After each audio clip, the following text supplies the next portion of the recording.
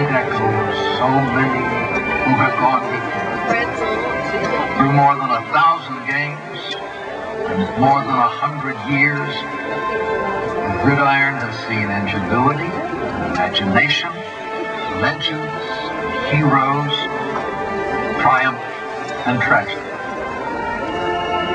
Nowhere else in the annals of American football has such a story been told, for it is the sons of Marshall and the daughters who have forged this epic story.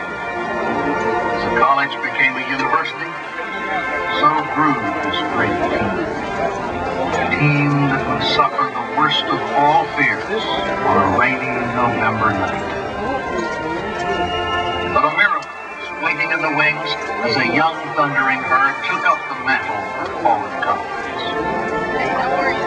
The faithful kept watch and saw the first flash of a new flame. Yard by yard, game by game. And as old Fairfield gave way to a new stadium, this team proved its worth, revived its spirit.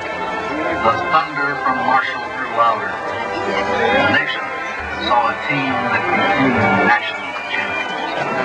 With a record that established Marshall football as America's winningest team of the 90s. It is Marshall for which others now look for inspiration. It is Marshall America sees when sagas of ashes and gold. Nowhere is this realization more evident than right in the river valley of Laredo.